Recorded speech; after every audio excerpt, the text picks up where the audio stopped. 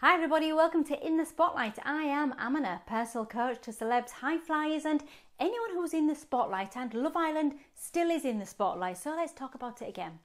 Megan, what are you playing at? You are really pissing people off, aren't you? I mean, who do you want? Do you want Alex, do you want Dean, or do you want Wes? Make up your mind, girl. Girls, don't fall into the Megan trap. Here's a few tips to make sure you avoid it. First of all, if you're going to nick somebody else's man and break the girl code, you don't then dump them when somebody else comes on the scene. No. Secondly, you don't play with people's emotions either. Girls, like Laura's, or boys, because they think they're in with a chance. And thirdly, Megan is beautiful on the outside, but she's not so beautiful on the inside, is she? Girls, show your inner beauty as well as your outer beauty, or it's all going to end badly. Okay, that's it from me for now, but I'll be back with some more Love Island stuff soon. Bye for now.